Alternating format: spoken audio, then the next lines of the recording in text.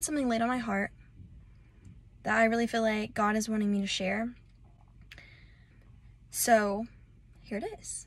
I'm just gonna go with it. I'm gonna go for it. I don't feel comfortable doing stuff like this, but I'm gonna do it. So, whatever. So for the past, I would say, month, I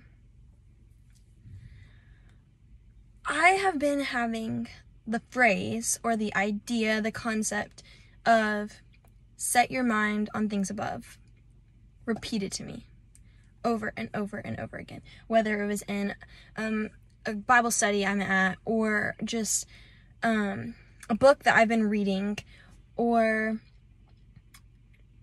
a sermon, or just a regular message, or a podcast I've been listening to. And it's not that that's the main topic of what the speaker is talking about.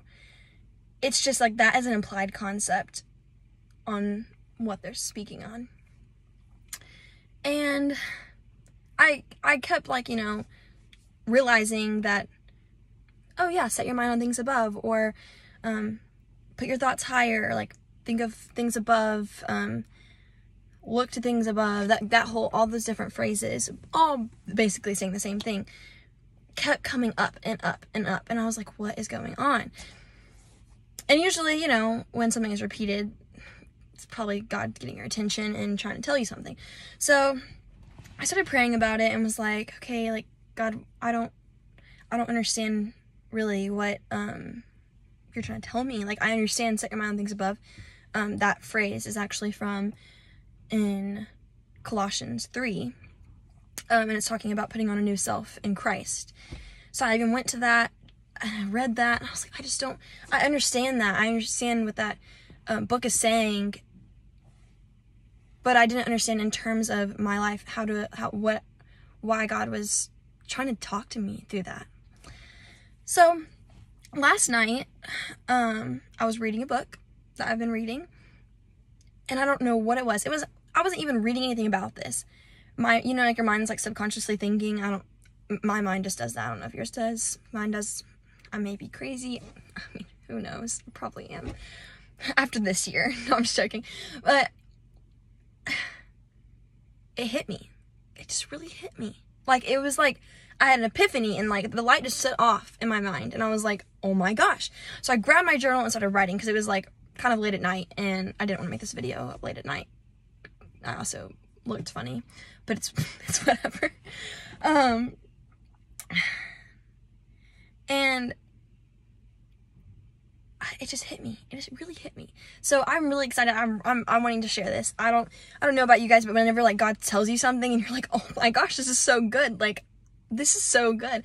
So I really just wanted to share it. I don't know if it's someone like needs to hear it that knows me, or if it's just like someone needs to have the blessing of seeing me so excited about what God's doing. I don't know, but I'm going to share it because I feel God telling me to share it. So, in 1 Corinthians, it says, God is not a God of confusion, but a God of peace. Keep that in mind, because he's not. He's a God of peace, not confusion. And in this pandemic, and just in this year in general, it's been so easy. Like, as easy as blinking your eyes to look around you and to see all the people hurting and all the people suffering and all your circumstances that are just going bad. It's so easy just to focus on those things. And I am not desensitizing the suffering and the loss and the horrible effects of this pandemic that has had on people. I'm not desensitizing that. I understand that it is a big deal, and I'm not trying to water that down at all. But it is so easy to become overwhelmed with all of this confusion and chaos, and we've become such an overwhelmed and anxious people. And we're afraid, we're having high anxiety, and we're just waiting for an answer. We're really just waiting for an answer. And again, I'm not desensitizing what's going on in our world. I know it's bad. I'm not desensitizing it at all. But, we're just waiting for an answer. We're looking for an answer. And it's like we're just climbing out of this hole and we can't figure out what's going on, all the chaos and the confusion. And you know why? It's because we're focusing on the things going around us. We aren't looking to God. God says he is a God of peace, not a God of confusion. So that confusion isn't from him. It's not from him. Because if we're focusing on him, we would be at peace. We would be at bliss. Pure bliss. And that's just like it just feels so good to know that. But, so in Colossians 3, it says, set your mind on things above. Sorry, I keep looking down because I have my notebook right here that I wrote everything down because I wrote so much last night. I was like, I have to tell people about this. But, then later on in Colossians 3, you just keep going down the verses. It says, let the peace of Christ rule in your hearts. It really says that. It really does say that. I'm not lying. I'm not lying. It says, let the peace of God, of Christ, rule in your hearts. Right after a few verses before, it says, set your mind on things above. And let that peace of Christ rule in your hearts. Again, he is not a God of confusion. He's a God of peace. Ah, so good. Okay. Anyway, then a few verses down from that, it says, let his word dwell in you richly. Wow. Because you can look to God. You need to look to God. Like, you need to focus on God. But reading his word and reading the things that he did in the Bible, that Jesus did in the Bible, all the amazing things, and reading the circumstances that the disciples were in, or other people that God used for good, the circumstances they were in, he turned into beautiful masterpieces. And I'm sure in those circumstances, they were probably like, okay, what's going on? Like, I don't know God, I don't know what's happening. And yeah, they were probably confused. But they set their mind on things above. And God turned their circumstances, their hardships, their trials into good. How awesome is that news? How relieving is that news? And also, in John 16:33, Jesus says, you will have trials and you'll have tribulations in this world. But take heart, because I have overcome the world. How awesome is that? Because if you're like me, I'm very anxious. If you know me, I get overwhelmed really easily. Like, I'm all over the place. As you probably can tell, even in this video, like, I'm crazy. Not actually crazy, but a little bit.